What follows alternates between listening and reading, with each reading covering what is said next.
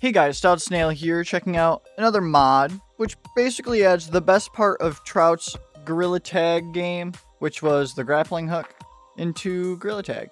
So all you gotta do is, be aimed somewhere, and you just press your finger trigger thing. It's pretty cool. Woo! This was literally the best part of Trout's game, and now we finally have it in Gorilla Tag, because someone made a mod for it. Let's go. Just get up here. Easiest way out of the map. Alright, let's see. Go. Yeah.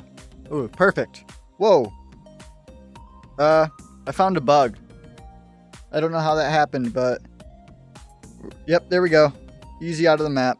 Easy. Yeah, I'm in tutorial, basically. So let me, head over there. Let's go.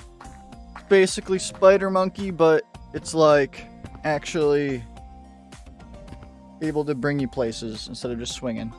No swinging in this one. This is pretty awesome. An awesome thing too, there's a lantern from the update up in tutorial. Haven't been up here in a long time. Woo! Easy. I think I'm on nothing.